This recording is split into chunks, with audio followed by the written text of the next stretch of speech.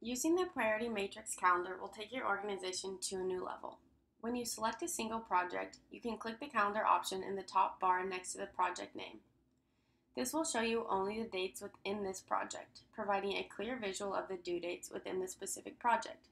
So for example, if I wanted to view all the deadlines for my client meetings, this is the view I would select.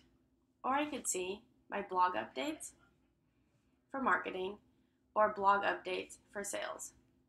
So this view will provide a separate layout for each project.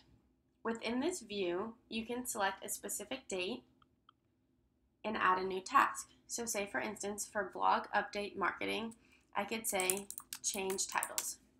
Then I could go ahead and enter in my start date, my end date. In addition, I could also select which quadrant I wanted it to be in. From there, I can go ahead and select create. This will place the new task directly on my calendar and also put it in my project.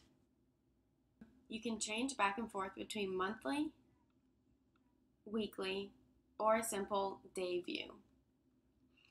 Moving on to a larger calendar view where you can see all of your projects in one calendar. In order to do that, you will select the calendar view on the left side of the screen, and that will bring you to a view where you can see all of your projects in one calendar. This is great if you have numerous projects that all relate to the same project with corresponding deadlines. For example, updating my blogs, except one section is for marketing and one is for sales. So this view provides me a condensed view with all my project deadlines in one.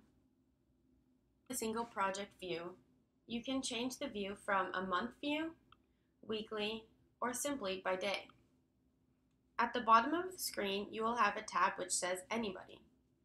From there, you can toggle back and forth between your coworkers' calendars. This is a great way to stay up to date on what they're currently working on. If I were to be working with a team, then what I can do is see what their events are versus mine.